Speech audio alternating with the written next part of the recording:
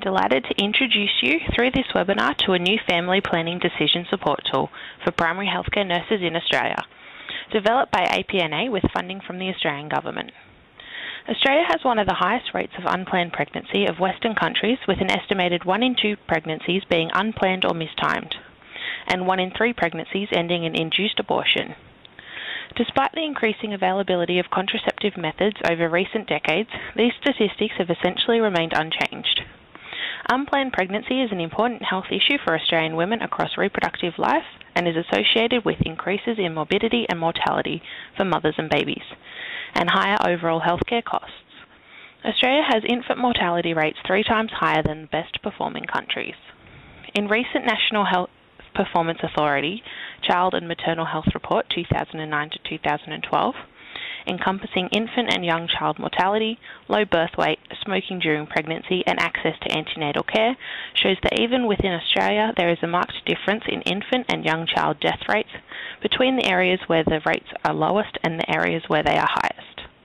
Results for Aboriginal and Torres Strait Islander mothers and babies were generally less favourable than non-Indigenous. Even in comparing similar groupings with each other, there were sometimes very large discrepancies, particularly in the percentages of women who smoke during pregnancy. Health practitioners in general practice and other primary healthcare settings have a key role to play in addressing this issue, and are in an ideal position to provide contemporary care, advice and education. Managing adolescent fertility is a particular concern. Australia's teenage pregnancy rates are higher than many other developed countries. Pregnant young women are at an increased risk of low birth weight babies, mental health issues and long-term social hardships.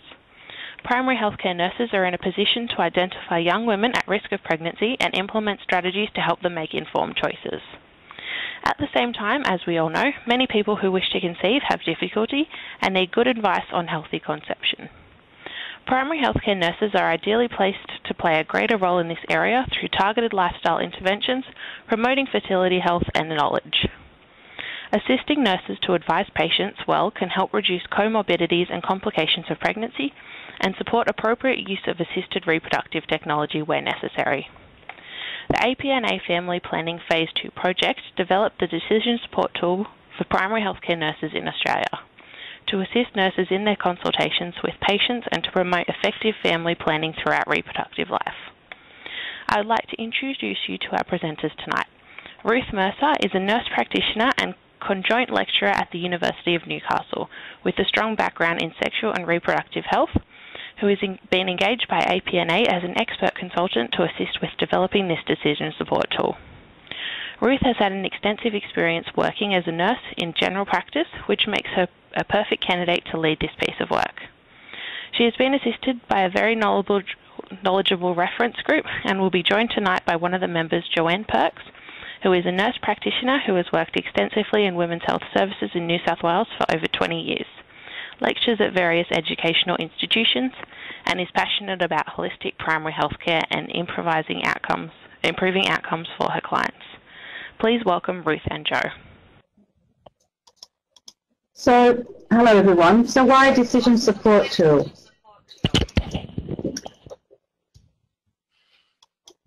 Randomized controlled trials have shown that decision-making aids in family planning improve the quality of family planning consultations for practitioners and patients. A Cochrane review concluded that even simple versions of decision-making aids improve patient knowledge outcomes when compared with usual care.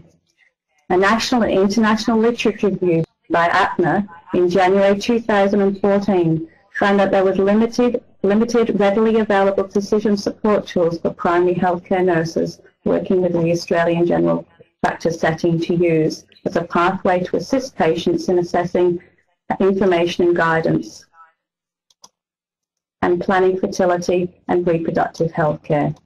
Patient decision aids help people participate in decisions about their health care by providing information about options, risks and possible outcomes, and by clarifying personal values.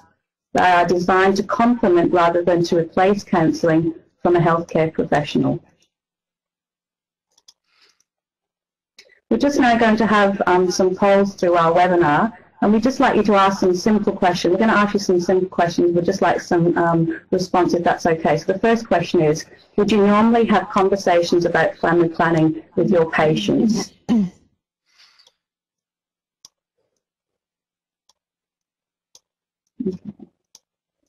So it's interesting that we get quite a fair mix. About 46% of people said that they actually would have a conversation with their patients in general practice. About 17% have said no, and about 36% have said yes. So hopefully the decision support tool might encourage the people that were maybe or no to actually start using the decision support tool in initiating conversations with their patients in general practice regarding fertility and general and family planning.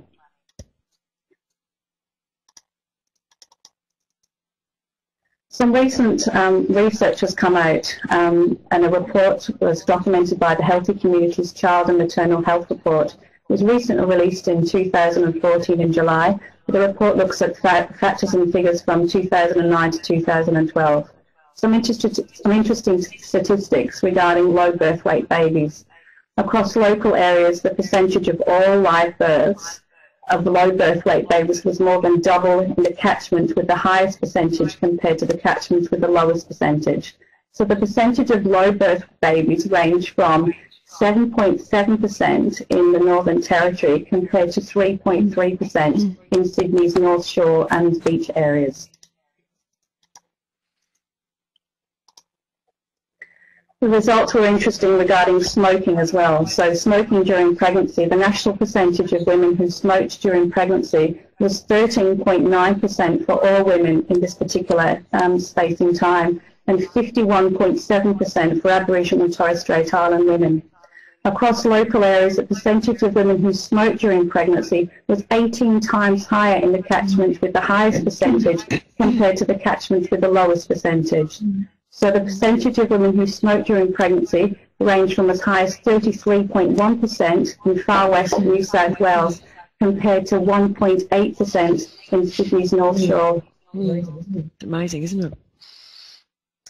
So let's have a look at our decision support tool. We've designed, it's a four separated A4 laminated sheets with a cover sheet that is going to become available. It will sit flat and it's therefore is going to be easily stored, and it might be placed in a folder or clipped together.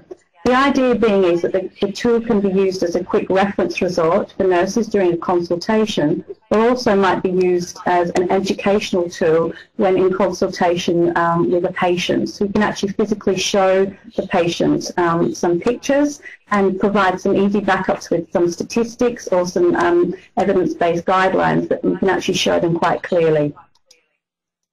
The decision support tool is essentially split into 4 sections. There's contraception, preconception both for males and females, there's pregnancy as a pregnancy algorithm, and there's also a resource section at the end. So why plan to have or not have a family? Family planning allows individuals and couples to anticipate and attain their desired number of children and the spacing and timing of their births. It is achieved through the use of contraceptive methods and the treatment of involuntary infertility. A woman's ability to space and limit her pregnancies has a direct impact on her health and well-being, as well as on the outcome of each pregnancy.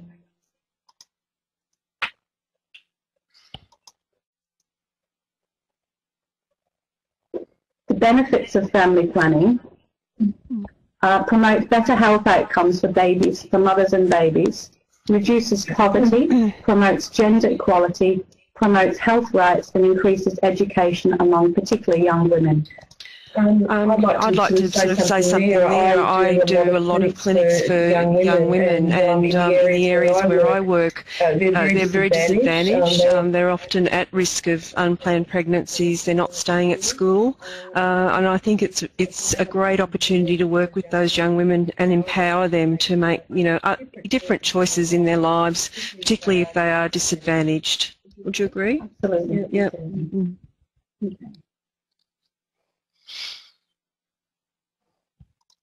So reproductive health addresses the reproductive processes, functions and systems of all stages of life. Reproductive health therefore implies that people are able to have a responsible, satisfying and safe sex life, and that they can have the capability to reproduce and the freedom to decide if, when and how often to do so.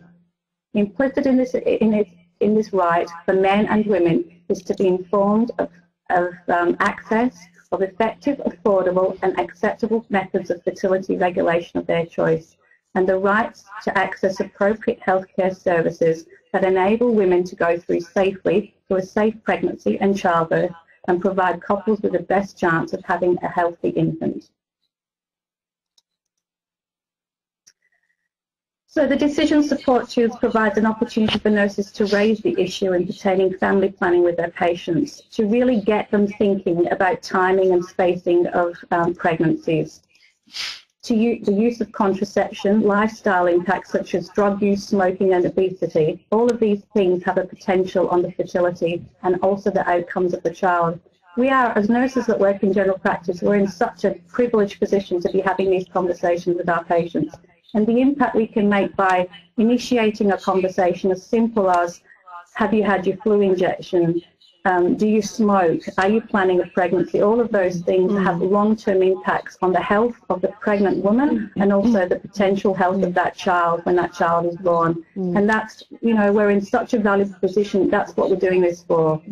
And I think too, since APNA has become the primary healthcare nurses association, and it's broadened out, that you know, it's a great tool for primary, you know, nurses working in primary healthcare as well.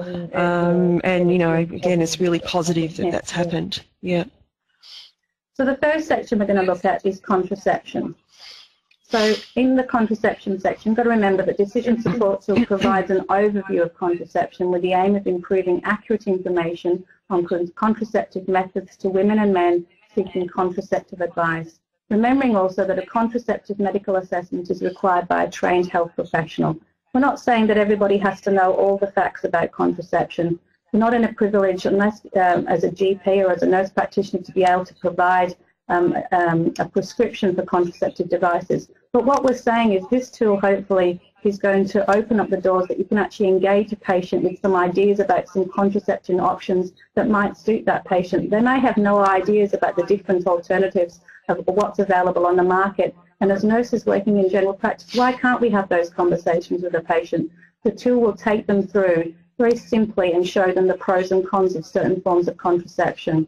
Just looking at the slide now, you can see we've broken it down into sort of 5 sections. The first one being a long-acting reversible contraception. We're also looking at other forms of hormonal methods, barrier methods, fertility awareness and sterilisation. And with each of those sections, we've gone through quite clearly. I'll just show you the next slide, which is looking at the long-acting reversible contraception. Not necessarily this particular one, but the idea being is that there's nice, bright pictures. It's clear. Some people have no idea what the device looks like. If you talk about an implant onto some people, they've got this imagining in their head that it's this huge, a huge device or something. A marine is huge, and where's that possibly going to go? And people have no idea about what the devices look like. The idea with the decision support tool is that we've clearly showed the pictures.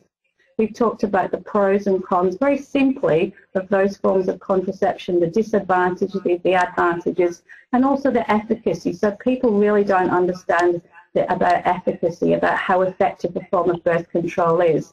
And hopefully the decision support tool will actually very simply go through with some simple statistics that then may lead both the nurse and the client in consultation to look further into some further resources through family planning or Marie Stopes or Andrology Australia, looking at different forms and finding further information.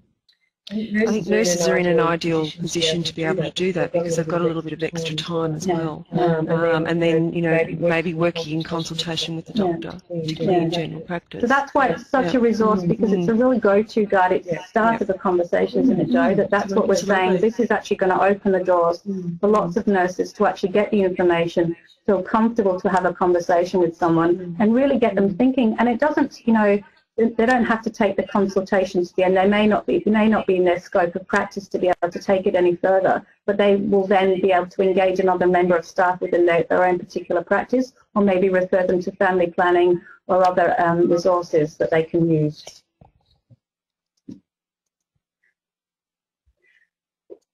We're just now going to show you a YouTube clip. This is a form of sterilisation. It's a form of birth control called Assure, and it's a permanent form of female sterilisation. We're just going to show you the YouTube clip now. Assure is a permanent birth control procedure that works with the body to create a natural barrier against pregnancy. During this gentle procedure, an Assure certified doctor places soft, flexible micro inserts into the fallopian tubes. No incision is needed because these tiny inserts are delivered through the vagina and cervix. The micro inserts do not contain hormones and are made with materials that have been used in medical devices for years. Over the next several weeks, a natural barrier forms around the micro inserts that prevent sperm from reaching the eggs. After 3 months, it's time to get an Assure confirmation test to verify you're protected from unplanned pregnancy. During this gentle test, a doctor, usually a radiologist, introduces a special dye into the uterus that shows up on X-rays. This allows the doctor to confirm that the tubes are blocked, and you can rely on Assure for birth control.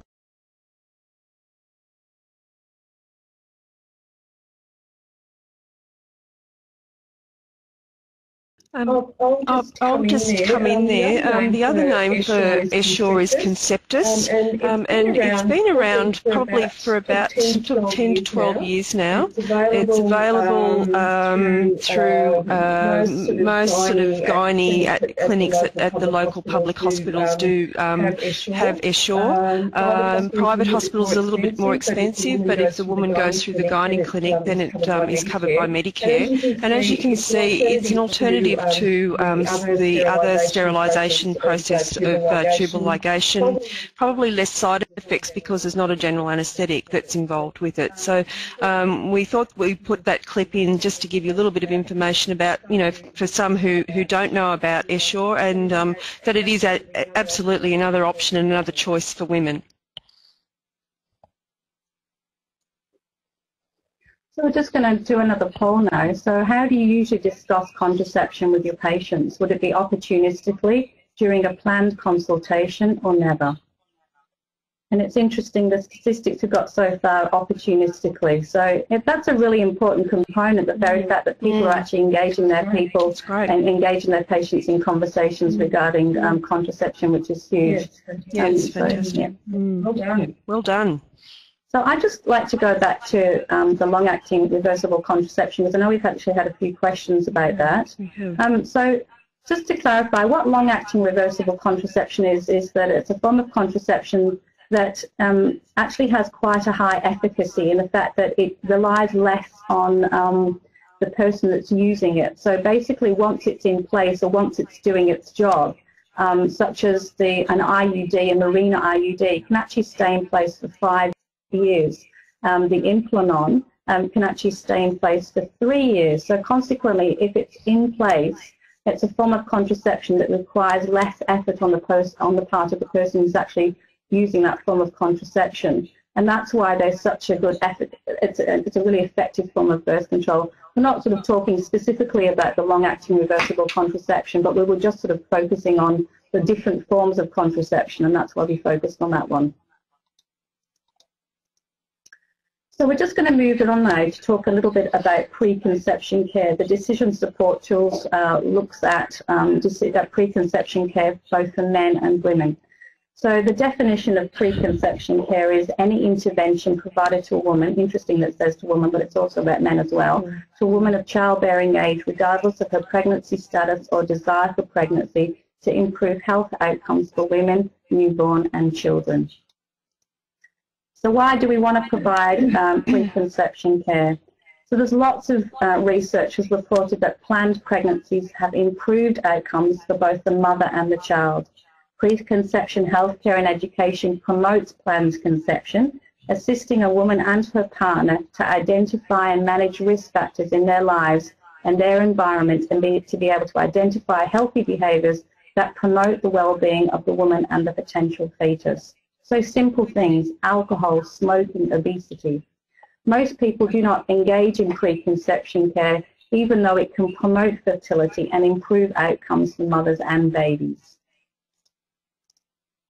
So we're first going to look at the preconception care for women, and maybe some of you have actually you've actually received your decision support tool. I think they were mailed out, and many of you are hopefully sitting at home holding those and looking at them. So the first picture that we've got is the preconception care for women, and it's hopefully just a simple way of looking at it and looking at the things that you may want to consider discussing with your patients. So the preconception care for women can be used as a way of assisting a consultation when providing advice to a woman, or as a simple prompt for the nurse.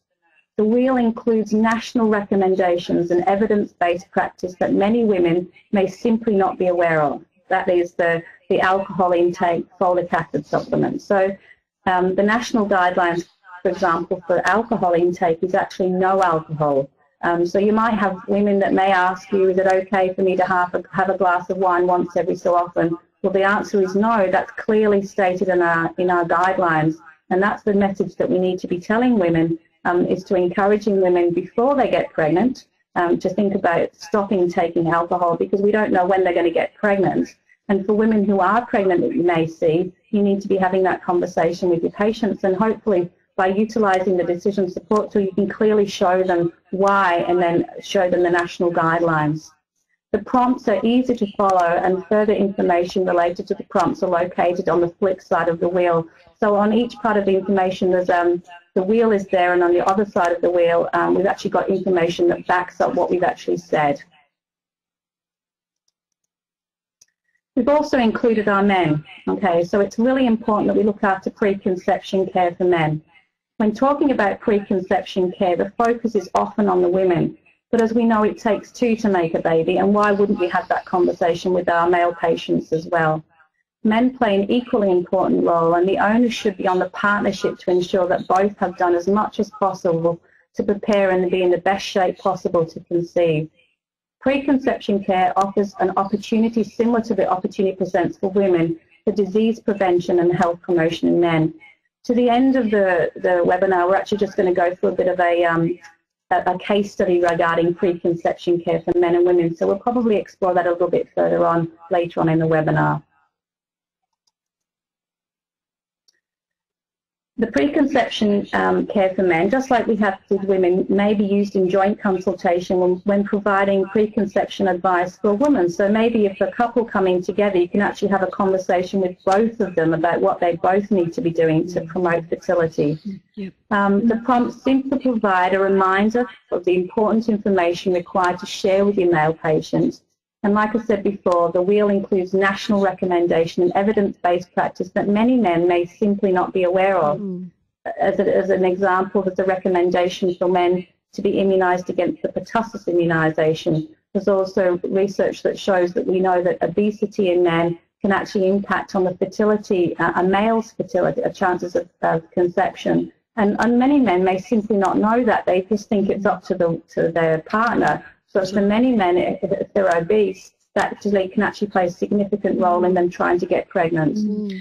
I think in my practice where I work in a women's health centre, it's the woman often coming in to discuss her fertility issues and really not thinking that it could be male factor, and so that's really important to discuss all of that. And I've had a client whose partner actually had a torsion of the testes, and that was actually what was stopping the fertility, and they were a young couple. So I think it's really important that we've got that in the tool as well. And also simple things like Joe said, but it could be an undiagnosed sexually transmissible infection that the male may have, and it may be something that potentially hindering his future potential fertility. And as we know, if you don't ask these questions, you're not going to get the answers. So we need to be proactive in asking these particular questions. That's right. Yep. We're just going to ask another poll question, if that's okay. Are you aware, we talked about this before, that obesity and age are factors that have the potential to affect a male's fertility? So we've just got a question. That's a really good question. The question is, can women have a pertussis immunization in the 3rd trimester? The answer is yes. According to the guidelines now, you can actually give a pertussis immunization to a woman in the 3rd trimester. The only issue is, and it's an important component, is the fact that if you do that, the baby has to have a booster at 18 months.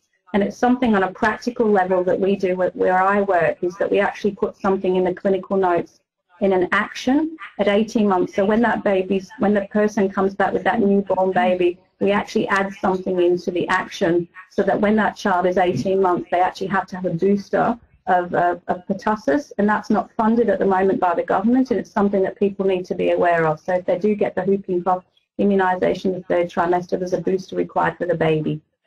So that's a really good question. Thank you. Then there's another couple of questions there around immunisation. Yeah. So does the baby still have to have normal immunisations at 6 weeks, 4 months and 6 months? Absolutely. The schedule doesn't change for the baby. So if the mother's immunised against whooping cough in the 3rd trimester, which we said before, like I said, is safe, it doesn't change anything the baby. So 6 weeks, 4 months and 6 months, the baby still has to have the immunisations according to the schedule, but at their 18-month immunisations, when they get the combined varicella and the measles, mumps, rubella immunisation, they also have to have an extra DTPA injection. So why is the booster required for the baby at 18 months? I think it's to do with the serology, just because the woman's been immunised and the crossover with the placenta. And so even though it's perfectly safe to do, it's just that the status of the child might not be effective at 18 months, and that's why that booster is required. And why for men? There's a question about why we give pertussis immunisations to men. If you think about immunising, we talk about herd immunity by looking after the child, by protecting the herd. The idea being is that if you actually immunise the men before the baby's born, and the National Health and Medical Research Council guidelines this year stipulate that they want it done at least 2 weeks before that baby's born. So you're talking a distance. You're talking if anyone's holding a baby, anyone that comes within arm's length of a baby is potentially at risk of spreading pertussis, and so it's really about caregivers. And I guess on a honest level, if you think about immunising, you shouldn't just be having a conversation with the mums and the dads, but realistically, anybody who's coming into contact with that baby, you might want to think about encouraging them to get the pertussis immunisation.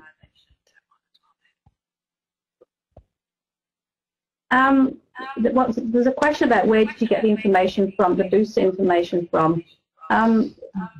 I work in Hunter New England Health, and we've got a really proactive population. Yeah, we can follow up that. Follow it up. There's a lot of support from population health departments regarding information, but we can follow that up through APNA. Yep. There's a question is we usually do a blood group and resistant to first antigen. Yep, answered that one. We'll continue on.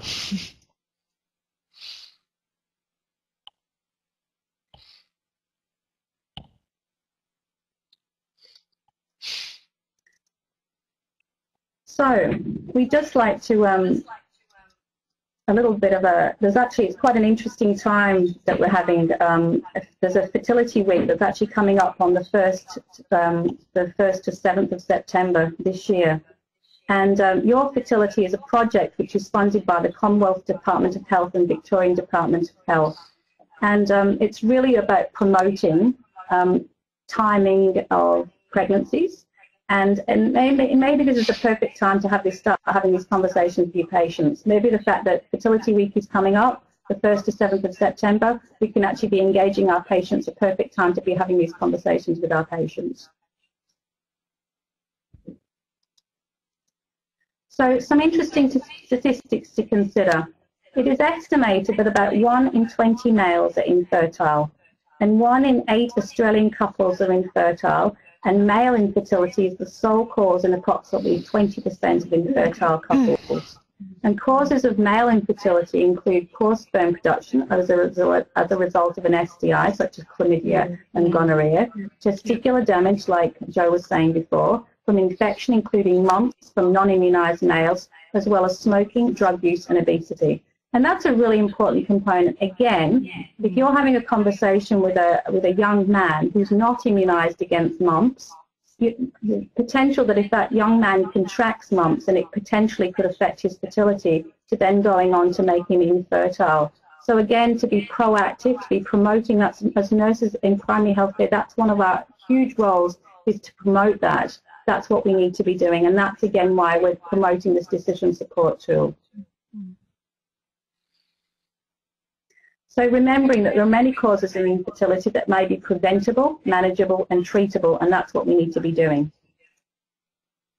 It's just quite a quirky slide that talks about timing of sex. So, you know, often, and Joe and I were talking about this before, you'll get patients that come in and they may have been experiencing problems and they've not been, you know, they've been trying for a few months to get pregnant, and you'd start talking to them about, you know, how often they're sexually active, and their partner might work away for 3 weeks out of a month, and they come home for a month, and the first 4 days, you know, the partner might be absolutely exhausted and they're not sexually active, and it's like, we can't make a baby unless you're sexually active. That's right. So it's a conversation to be had with your patients, because a lot of people, you know, they're trying they're doing all the right things and hopefully trying to look after themselves and not smoking and eating well and exercising and everything, but if they're not sexually active, they're not going to be making a baby. Exactly. Some further statistics to consider regarding unintended pregnancy. So Australia has one of the highest rates of unplanned pregnancy in the Western countries, with an estimated 1 in 2 pregnancies being unplanned or mistimed, and 1 in 3 pregnancies ending in induced abortion. Quite sobering statistics, I think, for the Western country that we live in. So we've also, as part of our decision support tool, included a pregnancy algorithm. And I'd like to think of it as a bit of a go-to guide. On a practical level, you know, the number of people that I see who have an unintended but wanted pregnancy, who've got no idea where to go to next. They don't know what they need to do. So it's just a simple way of saying, you know, maybe you need to start having some blood tests, or this is what happens, or they don't know what referral options are available to them, who's going to care for them in their pregnancy. And the algorithm shows us, you know, there's options within the public system, a GP shared care option, or a private obstetrician. And it's stuff like that that people just really don't know. And for women who find themselves in an unintended pregnancies where they're really unsure about their options that are available to them, we've actually included some resources that are available in the community.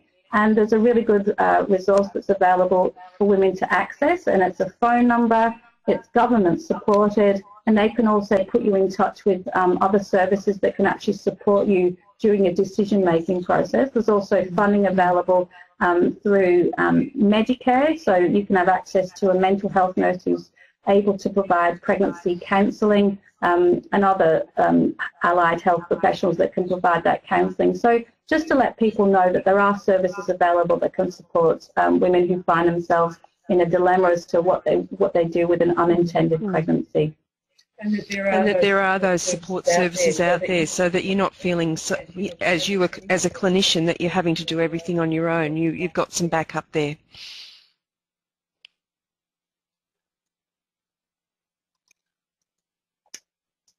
So some of the benefits of the pregnancy algorithm, just talking about it's easy to follow. It provides the often forgotten option about fostering or adoption.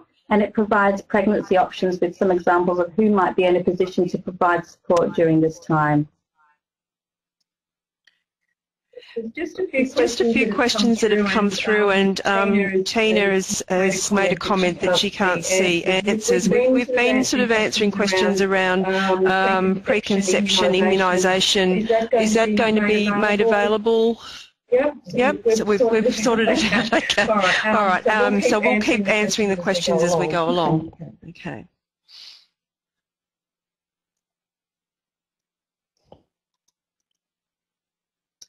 The decision support tool has also a resource section at the end with clinical practice guidelines and other helpful resource sites and resources. And I guess at the when you're actually having a conversation with any of your clients regarding this type of information, we're not saying that you're not going to be in a position to provide all the information, but it's a starting point. and it's a point where then you can actually access further information together in consultation, or maybe you can advise that they might be able to do some research on their own for some reputable websites and information, such as Andrology Australia and Family Planning, Marie Stopes, all of those types of resources that will provide knowledgeable, evidence-based advice to your patients. So absolutely, that's what we're saying, and that's why it's a really good resource section. Mm-hmm. So, okay. So I see a lot of clients, probably from 14 to 50, who are looking at contraception and wanting advice around contraception. And I guess over the years, I've worked for family planning for many years, and then I got involved in women's health and became a nurse practitioner. I think for me, it's about having a conversation. And as I said, I only see women, but there are times when male partners come in with the woman as well. It's about facilitating a choice and getting a sense of where that woman's at, whether she wants to have children in the future, what her plans might be. There is a family planning produces a great resource around contraception, which has the World Health Organization eligibility criteria, and that's a really helpful one if you're looking at women with disease processes like mental health, migraine with aura, other types of headache, family history of thromboembolism, or an actual personal history of thromboembolism or breast cancer. You can actually work through and work out what might be the best and most suitable method for that woman. But also, as Ruth has alluded to, including things like preconception advice opportunistically, like if you are seeing someone who wants to go on the pill, for example, so having that chat and talking about maybe doing some preconception screening, and also certainly some opportunistic chlamydia screening if that is appropriate in that with that client. So I was just going to talk a little bit about a case study, and it's just one of many, and you've probably come across young women like Christine yourselves, but Christine came to see me. She's a 24-year-old Aboriginal woman, and she's a sole parent, but she does have a regular partner, and she has a toddler who's 2.5. She's not really wanting to have any more children, probably for about 5 years, and she's actually involved with Brighter Futures because she's had some struggles with her parenting and was referred by the Brighter Futures worker. So initially her history suggests that she does have migraine with aura, and that she had actually commenced the oral contraceptive pill at some point in her life, but had started to have those headaches where you do get the blurred vision, the pins and needles. You get that prodromal sort of feeling that you're going to get a headache. And I mean, those who have migraines definitely know that they get migraines. And so the pill is actually a contraindication for a woman who does have migraine with aura. So what we talked about, we actually sort of really talked a lot about different methods. She didn't want to use a barrier method, and really she was looking at having some long-term contraception. So I talked to her both about Implanon and the Mirena IUD, and she decided initially to go with Implanon. And I think with Implanon, we'll show you the insertion procedure shortly. I think it's really important that your counselling talks a lot about the bleeding pattern on Implanon, because a lot of women will actually stop the device because of nuisance bleeding that actually might settle down after, say, 3 to 6 months. And I mean, some women have no periods and some women will have a period every month, and that's something that we just cannot predict. But the counselling really does help with that, and the counselling helps with the other side effects that someone asked before, of the typical progesterone side effects of mood swings, headaches and breast tenderness, and sometimes some acne. But as I said, not all women will get those. So we tried Christine with an Implanon, and she returned back to me just sort of about 7 to 8 months down the track, she was experiencing some quite, you know, bizarre mood swings. Her bleeding pattern was quite normal, but it was the mood swings that actually brought her back to see me because it was interfering with her relationship. And so I talked further about what she'd like to do, and she ended up having a Mirena. We talked about Mirena, and she ended up having the Mirena put in. And so far that's been in now for about sort of 6 to 8 weeks. She's come back to see me for a checkup post-insertion, and that seems to be going well. And I removed her Implanon. She said that the mood swings did settle down, but certainly, of course, you can get mood swings on Mirena as well. So at this point, we're keeping an eye on it. But I guess with mood swings, it's really hard to know whether it's caused by something that's going on in our life or whether it's actually the contraception. But, you know, she was looking for a long-acting reversible contraceptive method, and I think that, you know, hopefully she'll be happy with the Mirena. And, you know, again, if you're sort of looking for resources, I think if you're working in your own practice or in primary healthcare, find out where you can refer your clients to, because not all, in my experience, not all general practices are actually doing Implanon or Mirena insertions. Family planning, again, is a really good service that does both of those, but also women's health centres. Family planning has a great, in New South Wales, has a talk line where they will provide you with information about where to go, what referral pathways might be the best. So I think we'll go on, and I'll show you this Implanon clip. And I think what we're doing with Implanon now is we're trying to actually train nurses with, the drug company's actually trying to do some training with nurses to actually be able to insert and remove. And I think that sort of allows for the opportunity to do it from a client perspective as well, because, you know, sometimes there are barriers in accessing contraception. So with nurses doing these procedures, it actually does able to break down some barriers around that. So you might have actually had a look at this. This is a YouTube you know, presentation. I often had referred to it when I first started inserting Implanon. I mean, I'm lucky because I can do the consultation and the prescription. So the woman, we put the device in the non-dominant arm with some local anaesthetic. It's measured from the bone. I can't remember the name of that bone, but it is the second one closer to sort of the main part of the forearm, and 8 centimetres up from that. You can see that the local anaesthetic is going in. I actually think that's the hardest part for the woman, is the local anaesthetic. It does sting, and also I think as nurses, we're notoriously not taught to put local in, so I think that was difficult for me. I had to learn all of that. The device itself is quite easy to put in, so you can see it's like a bit of a staple gun. So it's just a matter of inserting the device and lifting it up so that it actually goes just under the skin.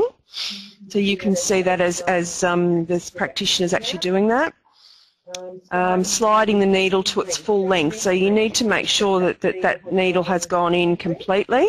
And then can you see the blue knob up the top?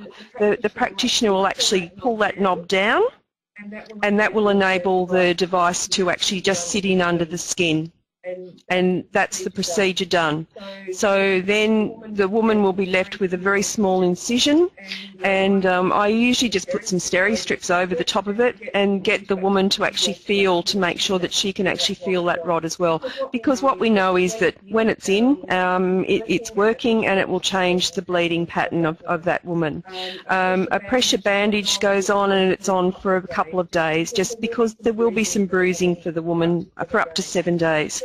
Now, normally we like to put it in day 1 to 5 of the woman's cycle, but there is evidence from the family planning handbook around a process called quick start, and you know, that's something that you might want to familiarise yourself with.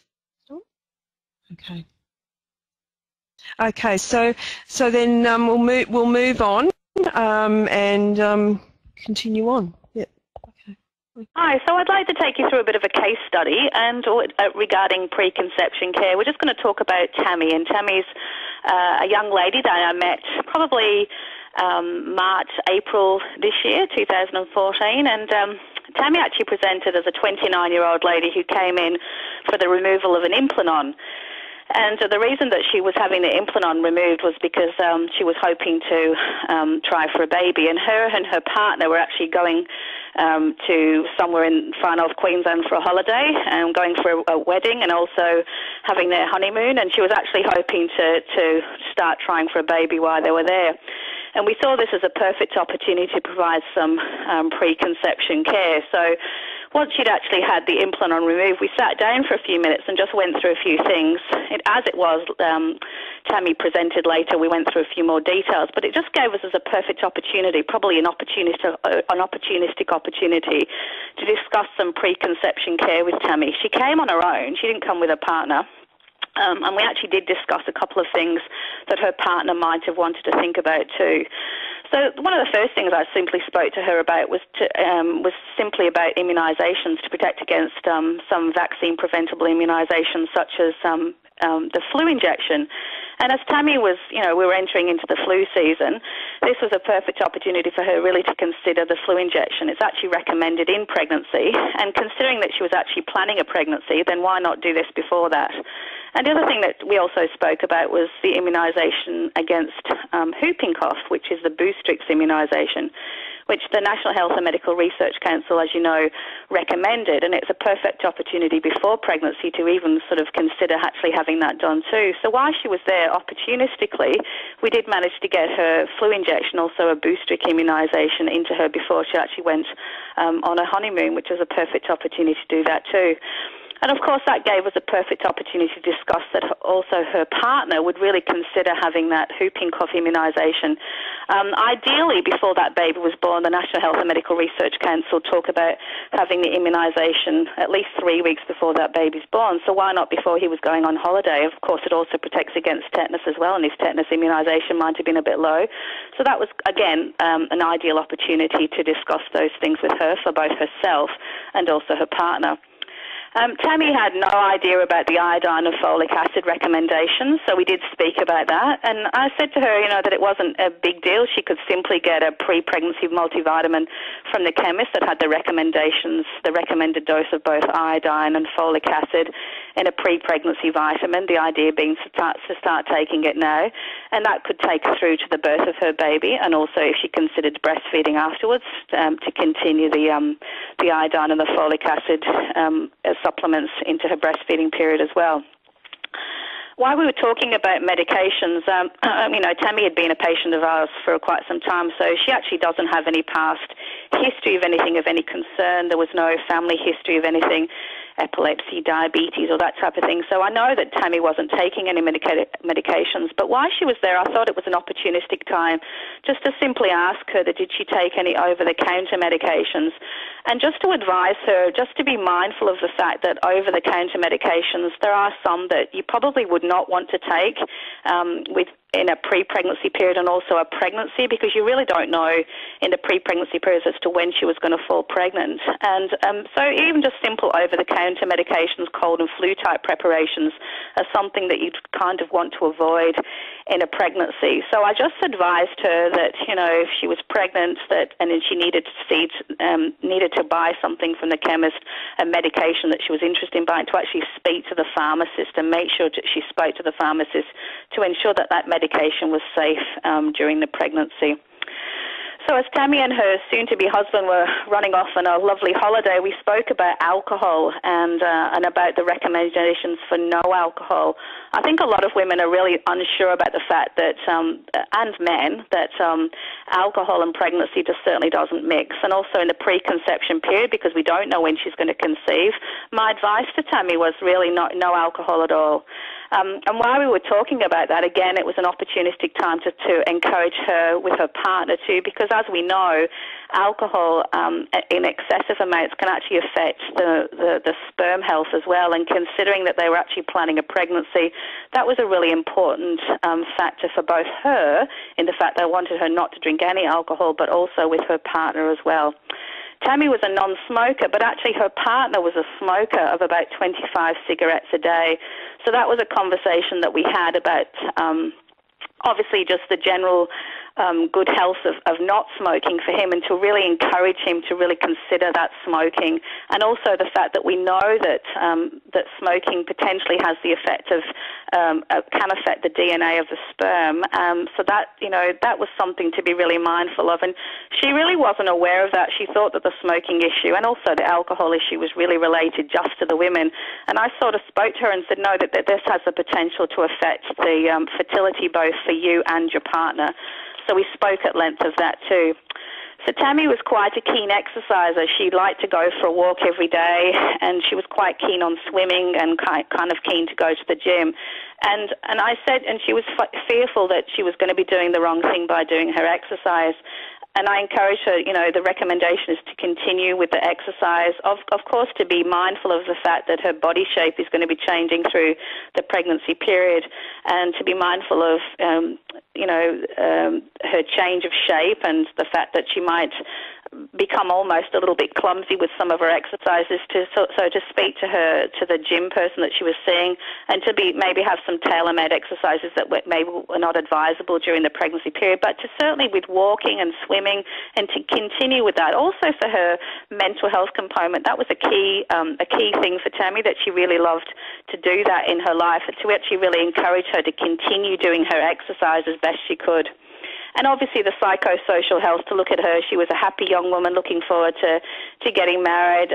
She was well supported by her family, and to be mindful of the fact that obviously in planning a pregnancy and having a young child, her life is going to significantly change, and she's going to need that social community network of people supporting her, and just to, you know, to talk to her about the fact that to look after her mental health by making sure she keeps social connections with people, that exercise is paramount, and having some special times with her partner and friends, and really looking after her mental health as well.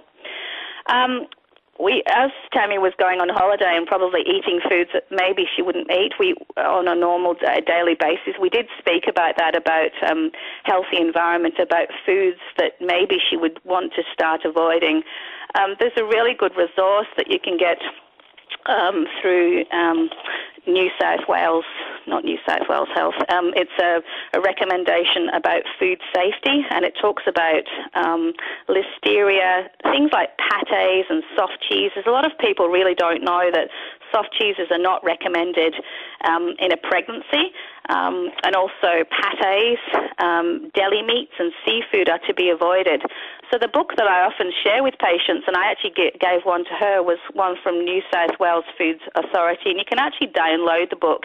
It's a really good resource to have, and it talks very simply and clear. It's colour-coded as to the foods that are safe to eat and the foods that should be avoided. And when I said cheeses, things like common-day cheeses such as brie, camembert, ricotta, feta, blue cheeses are ones that really should be avoided during a pregnancy. And, of course, because she is planning a pregnancy, to avoid those foods too. And soft-serve ice creams, it's okay to have hard ice cream that's scooped out of a container, but the soft-serve ice creams, the ones you get from the machines, they're to be avoided. So common foods that you might not be aware of, just to sort of bring that to the fore, and just to make sure that she is aware of those things that need to be avoided.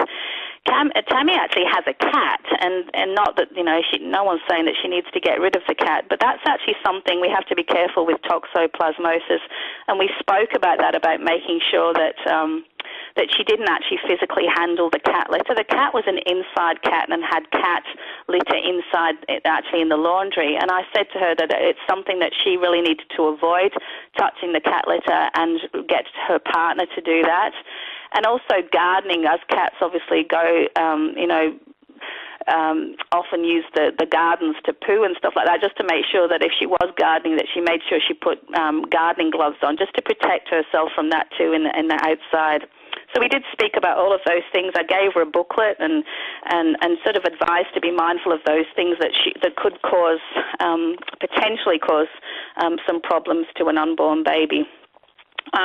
We had a bit of an overview about her general health. Because she was a regular patient in the practice, we knew that, you know, her pap smear is up to date and all of those types of things, but we did run through that and also reiterated the family history. Like I said, there was no genetic family history of anything, but it was something to be mindful of. If there was anything that genetic, it might be important to refer to some specialists in order to have some genetic testing if that was required. In Tammy's case and her partner, that wasn't an issue. As Tammy was 29 and her partner was 35, we did speak about sort of the reproductive life plan, about considering the number and spacing and timing of children desired.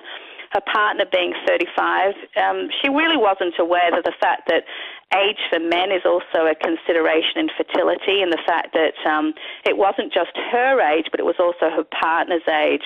And, you know, of course, if they only wanted a couple of children, but if they wanted sort of 3 or 4 children, her being 29, he being 35, that they really, you know, were looking at really starting that family now. And if they did want to have a few children, really seriously thinking about how they were going to space that. And again, just bringing that to the fore, maybe making her think about the fact that would it change her career path in a way, or maybe put something on hold if they did want to start having a number of children.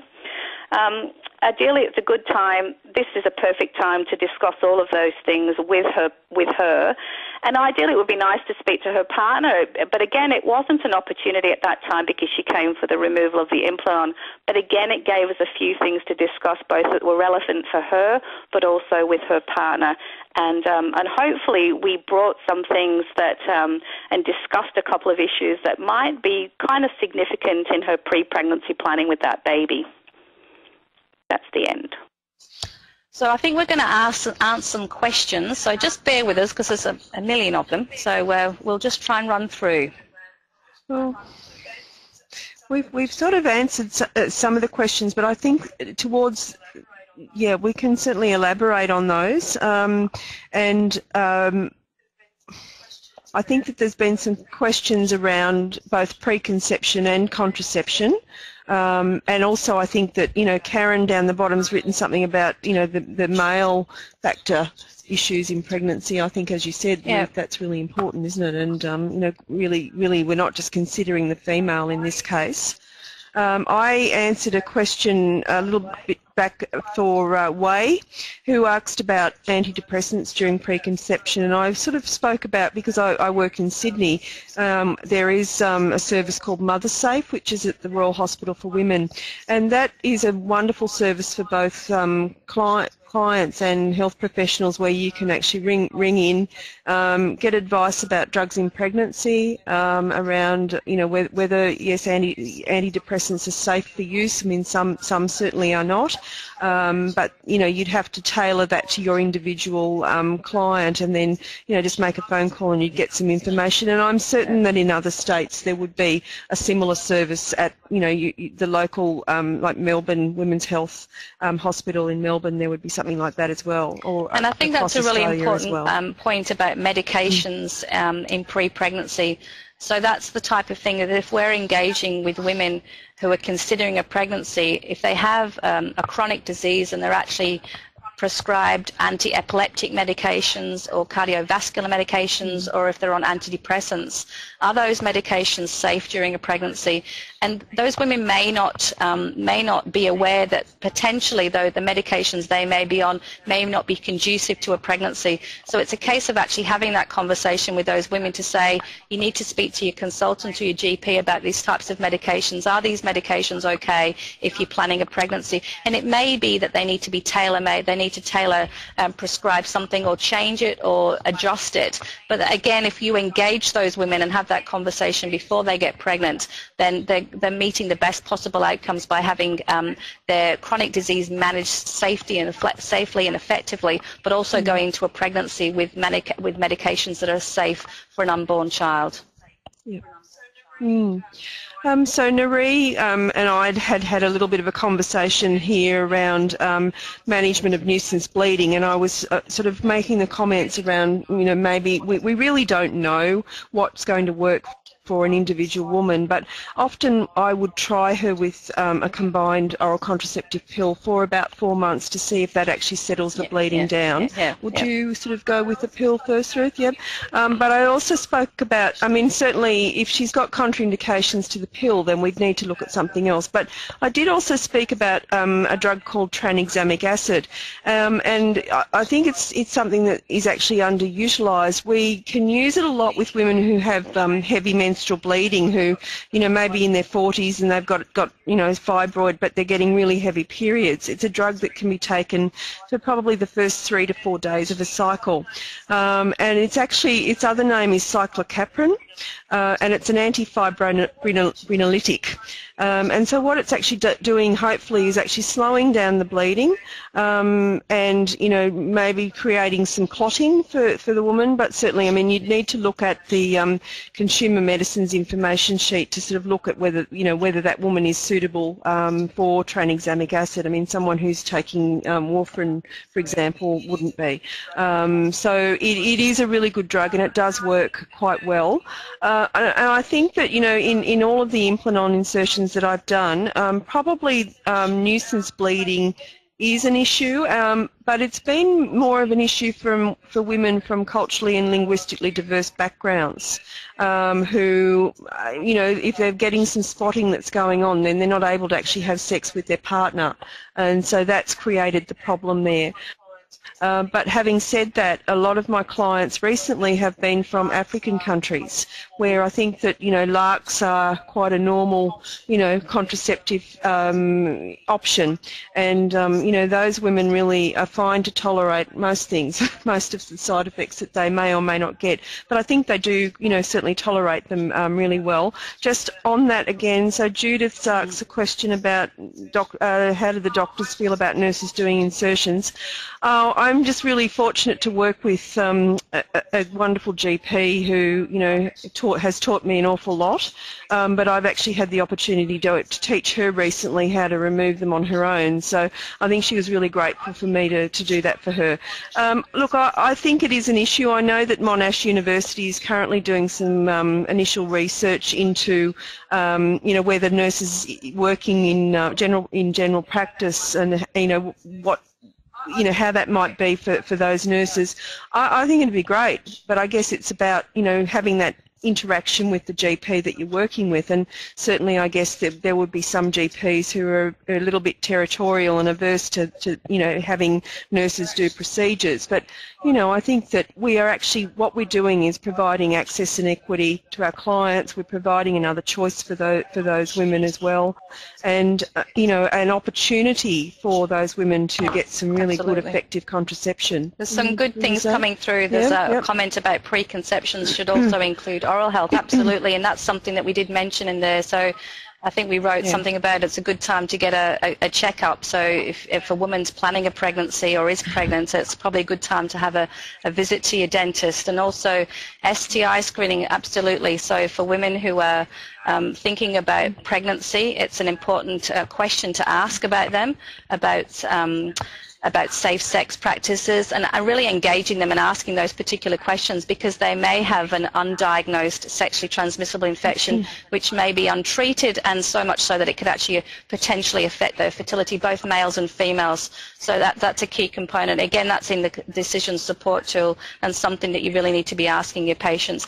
And again, if you don't ask the questions, you're not going to get the answers. So, you know, for some people, you know, you need to be a little bit brave sometimes asking some of these curly questions, but it's an important component, and certainly important questions that need to be asked. I might just answer Matthew's question, but there's also another one from Angela about vasectomy, so I guess we're sort of looking at both of those. But Matthew, yes, there are a lot of same-sex couples having babies, and I used to work at Leichhardt Women's Health Centre in Sydney, and I ran preconception evenings initially, and it was all about trying to get heterosexual couples to come in and get some really good information, and this was probably about 15, 20 years ago. And what I got the first evening, I advertised, and I got 80 people turning up, and probably 2/3 of those were women who were in same-sex relationships. And so what I then did was formulated, women coming in to see me for preconception advice. And so part of that was what we've talked about, but a lot of it also was about talking about legal issues, which we probably don't have time to go into today, but happy to talk to anybody about that. The law, mental health, screening, contracts with donors, how to do it, whether it's via a clinic, IVF clinic, or whether it's a known donor, arrangement. So there was all of that, and I think that was just a way of, providing information and informed choice, because really that's, as nurses, that's what we're on about. And for Angela, there isn't a comment about the length of time about vasectomy. I guess that's about the fact that we couldn't put everything on the sheets, but there is a very good fact sheet that Family Planning New South Wales puts out, and also I would imagine that Andrology Australia would have information. We would normally recommend a sperm count after 3 months after the vasectomy, or what we used to say at Family Planning was after 18 to 20 ejaculations, whatever came first. So if that puts a smile on your face, that's a good thing. There's a really good question here from Jean that asks about, can a father who smokes affect the baby's birth weight? I'm not sure about the baby's birth weight, but we know that that smoking can affect the DNA of the sperm, and consequently can actually affect the health of that unborn baby. So that's why it's particularly important that men don't smoke, and particularly don't smoke during that time, during preconception, during pregnancy, and during the life of that baby, because it can affect the DNA of the sperm. So it's a really important question. There's another one there about billing for the Implanon. I just saw that one. Yeah, so there's no item numbers for nurse practitioners to bill for an insertion of for an Implanon. There is a number that you can use, but it's a generic number. But if nurses are going to be upskilled into Implanon insertions, we're not there yet, so I'm not quite sure how it's all going to. No, but I do agree with Jennifer. I think that we need to be part of the consult too, and I think that's where, if you're doing, the pre-sort of counselling around, for example, Implanon, then you are actually part of that process, because you're really providing really good information to that woman so that she can make an informed choice. For Alicia, her primary healthcare nurse bill, if you're not a nurse practitioner, well, I'm not certain what context of work you're doing, Alicia. I guess if you're employed, a lot of midwives are now inserting Implanon, and they're employed by various health departments. I can only claim a time-based item for my insertions. I actually can't claim the item numbers for insertion removals that the GPs do.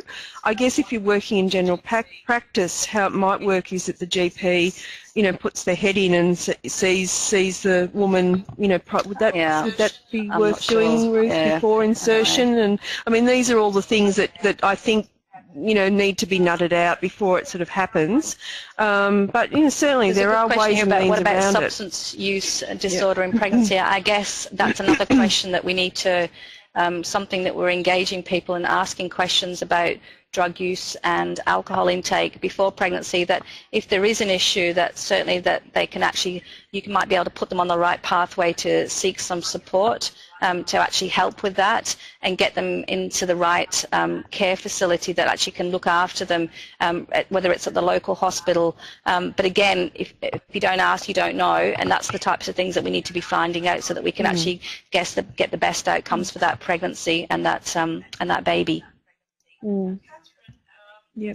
For Catherine, the online resources, if you have a look at the Inner City Legal Centre, and again, it's New South Wales based, but of course you could access it from anywhere. We did a resource a few years back called Talking Turkey, because I guess people sort of looked at donor insemination as using a turkey baster, which is probably the biggest myth out there. But that's what they called the resource. So if you have a look at that resource, then there are, there is information there around the legalities and contracts and that sort of thing. But what I would normally talk to couples about would be to actually go and, go to a legal centre or see a lawyer and get some legal information, because as nurses we're not trained to provide that level of legal support. There's a good question here from Mandy. Would you consider it appropriate to have preconception talk with both parents together? I guess it depends on what they come in for. The couple that I alluded to that came in because they were having, the lady was having the implant removed, they were quite happy to engage in that conversation together.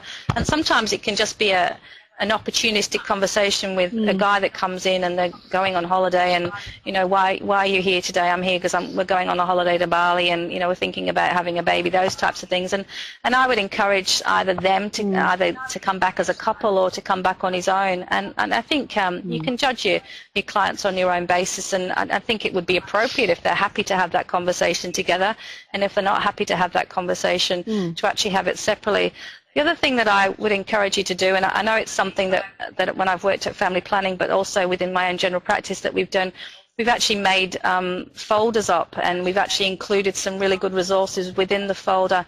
And I think as a pregnancy, a woman that comes in with planning a pregnancy, or a woman that is pregnant, it's almost like going home with some information.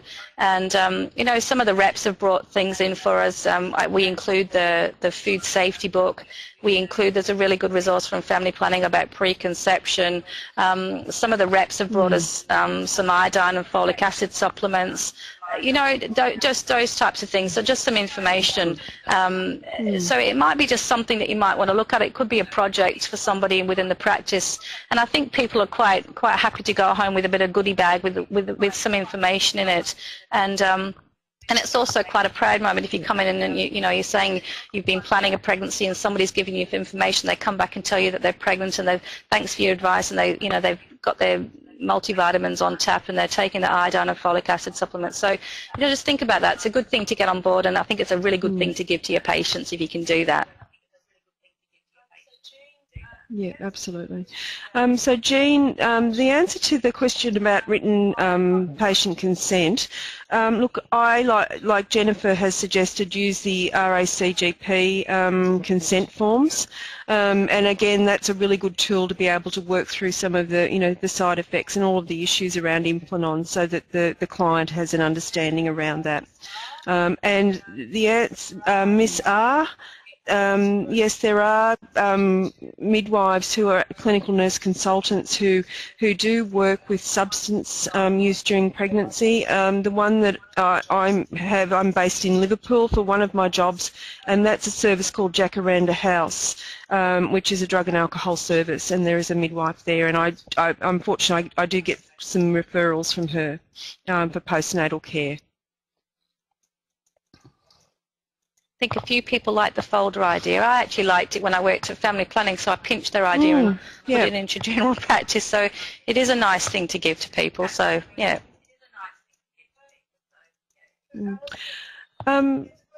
For Alison, there's a question there about obtaining consent for any procedure. Well, I think that we're obtaining consent from anybody, regardless of whether they have a mental health condition or not. I think that's probably a given. And I agree with you, Cheryl. And for Alison, I mean, I have extra insurance, but I think you need to sort of talk with, your GP or wherever you're working around what insurance you may need in order to insert implanons. And certainly I have Guild through APNA, which has been fabulous. But we also do have it covered, if you're a member of an association like the New South Wales Nurses and Midwives Association, there is professional indemnity insurance, or your employer may actually provide cover for that, but your employer would need to check that. Yeah. Would you agree with that? So on the decision support tool, Mm-hmm. I'm just thinking about resources that you can give to your patients. The one that we've actually put the picture on, that's the Andrology Australia, Your Sperm, How to Look After Them. It's a really good little book to get hold of. You can order them on. They've got really good resources, and they're quite helpful at sending them out. And it's a good, again, it's a good thing that you can actually give to your patients too. So I'll just show you what it looks like. And it's a really good little resource. Okay, so those are the types of things that you might want to include in your folders if you make some folders up. Is that it? I think, or is there? So, are there any more questions before we sign off?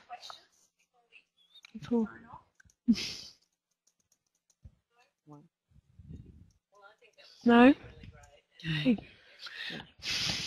Well, I think that was really, really great, and thank you everyone who participated. Thank you, Joe and Ruth. I think everyone's really had a great learning experience. Just so you're aware that the tool has been sent out in the primary times, as mentioned earlier. Some of you may or may not have received it yet. However, both the PowerPoint and the decision support tool will be available on the APNA website, and we will be sending out a link through the e-news in the next week or so. So keep your eyes out for that. You will be able to download and laminate yourself, as well as the high quality product that you've been sent out. So look, I'd really like to thank you all again. We've had a fabulous time. I hope that you've enjoyed it as well. We just have an exit survey that's about to come up. We'd love it if you could take the time to answer just 4 brief questions. And thank you again. Thank you very much for your sharing as well. I think it's been really good to be so sort of interactive. Absolutely.